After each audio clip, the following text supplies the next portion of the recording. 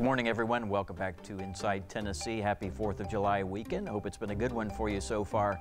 We're taking a closer look at the Knox County Board of Education race for District 6. That involves Republican Betsy Henderson and Independent Phillip Sherman. We're back. Good morning to both of you. So let's talk a little bit, if you don't mind, about John Ryswick, who is the new superintendent. Just sort of got planted into the seat here just a few weeks ago. Betsy, what did you think about his choice? I think you supported it, and what do you think about his thoughts going forward? So I am very excited about Dr. Ryswick. He has a great energy. He has children in the school system, so he understands it from an educator standpoint as well as a parent. And I actually served on the superintendent search committee. I was chosen to be on that 3-person committee. So I was heavily involved in this process from start to finish.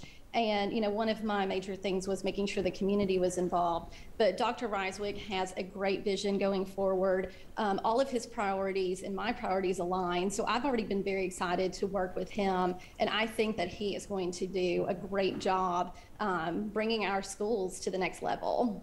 And Mr. Sherman, what about you?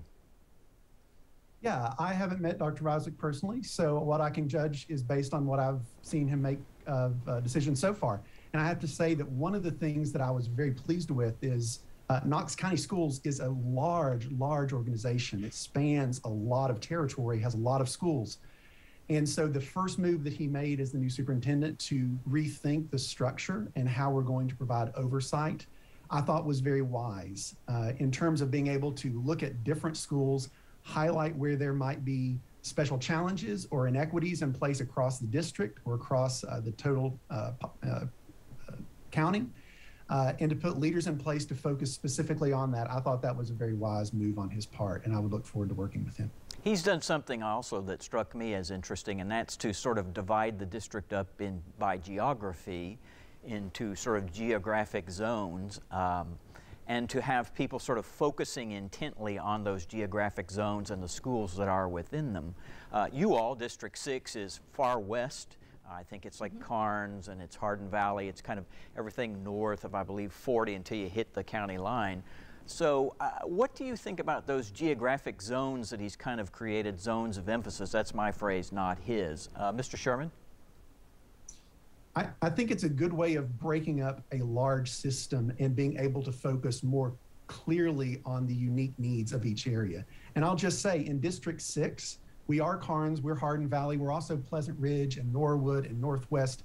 We're the fastest growing district, and we're one of the most diverse districts in terms of the kinds of needs that we have. And so I'm really looking forward to seeing how that gets put into operation and how we can maybe be a little more responsive to local community needs from school to school with this new system. Betsy Henderson, what do you think? I agree. Knox County is a very large school district with lots of different needs. And in District 6, you know, the needs that I hear from Hardin Valley are completely different from the needs that I hear from Pleasant Ridge or Norwood parents or faculty. And so I think it is very intentional. I think it is a very strategic way to break up the district or the district as a whole. And I'm excited. You know, we are the fastest growing community in Knox County. So that is the largest issue I hear for Hardin Valley. And I was very instrumental in the new elementary school and the expansion at Hardin Valley Academy. But again, I hear completely different needs from Pleasant Ridge or Norwood and that area. So I think it's a great way going forward for our schools. We hear often that that part of the county where you all are living and representing is, and you just said it, is fastest growing, and not just in terms of people, but needs for infrastructure and such. Is the school system keeping up? I've got about a minute, and I'd like to hear from both of you. Is the school system keeping up? Betsy, if you could tell us real quick on plans for growth. So we are opening up a new elementary school next fall. So that will help alleviate some of the issues we're having. And like I said, Hardin Valley Academy is doing a expansion to alleviate those problems. But I do think that our county commission and school board, and we do, I work very closely with county commission to make sure that the school is getting what they need. And we just need to be proactive in these issues. You know, we see a record number of people have moved in the past 2 years, and we just need to make sure that we're working together, proactive. Mr. Sherman, we got about 15 seconds left. Your thoughts on planning for growth?